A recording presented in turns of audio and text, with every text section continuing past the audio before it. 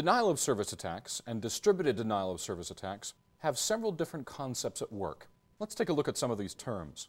The first is denial of service, and this is often abbreviated just as you see it now, a capital D, a lowercase o, and a capital S. Typically it means an attack from a single machine. Now, this single machine can still target any service or system on a computer. So I could use my single computer and make so many requests to your web server or to your file sharing service that it overwhelms your computer. It's unable to respond.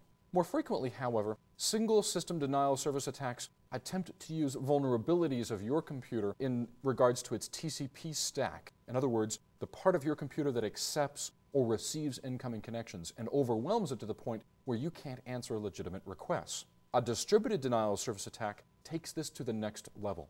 With a distributed denial of service attack, we have multiple computers. In fact, often from 2,000 or 4,000 or more that are all pounding one single system with so many requests or so many demands that either we overwhelm the bandwidth or simply the computer can't respond to legitimate requests. Now, the infrastructure with distributed denial of service attacks is a little bit more complex. Typically, it involves multiple zombie machines. Now, these zombie machines are legitimate computers, typically located on cable or DSL networks, individuals' machines at home that are connected through a very high-speed connection to the internet.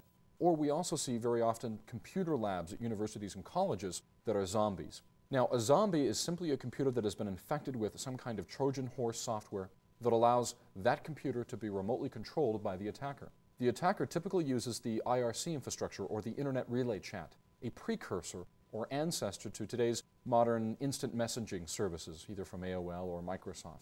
So the attacker then is able to control these systems using the IRC protocol, and then it will gather these thousands of machines that this attacker has taken control of to target typically highly public websites. Now, you've heard of CNN and Fox News and the Recording Industry Association of America, the RIAA, all having been targeted by these types of attacks for perceived injustices they have done or simply because the person wanted to.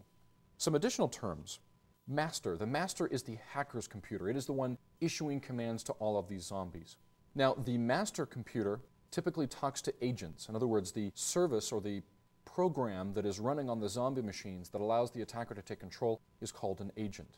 And then the victim we typically call the target. So again, to build a scenario, the master sends signals to all the thousands of agents and has them send many massive amounts of packets and traffic requests to the target, which in this case is the victim.